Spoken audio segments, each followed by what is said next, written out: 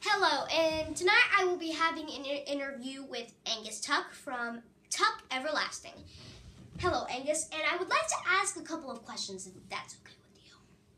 Sure, take it away. Okay, first question is, what did you think was happening at first, before you knew what the spring could do? I really didn't know. I was so confused. Second question is, where did they drop you off? Like, where did you get off the ship when you got to America? They dropped us off in New York Harbor.